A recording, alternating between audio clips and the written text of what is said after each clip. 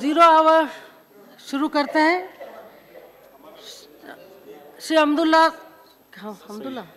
Hamdullah Saeed Saheb. Right.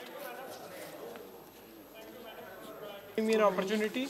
I would like to draw the attention of the House that in the month of January 2011, in my constituency, Lakshadweep, there was a strike which was called by the Lakshadweep Development Corporation Limited crew members. And this Lakshadweep Development Corporation Limited is directly under the Lakshadweep administration. It is responsible for the manning of all the ships and vessels and steamers.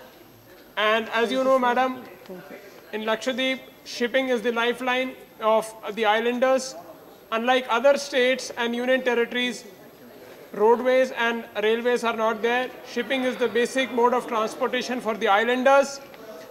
The main reason for the strike which was called by the Lakshadweep Development Corporation Limited crew was that one Mr. Shamim Ali Yusuf, who was working as a crew in MV Bharat Seema ship, died on board when the ship was at Cochin port.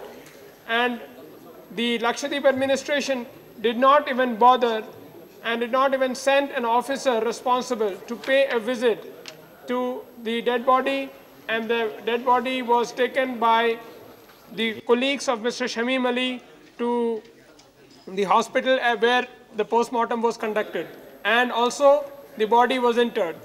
Sir, I would like to draw your attention that the Mr. Shamim Ali's family, the deceased family members was not compensated, and because of this strike which was called, the life of the islanders was stranded because all the ships and vessels were stranded and the life had come to a standstill.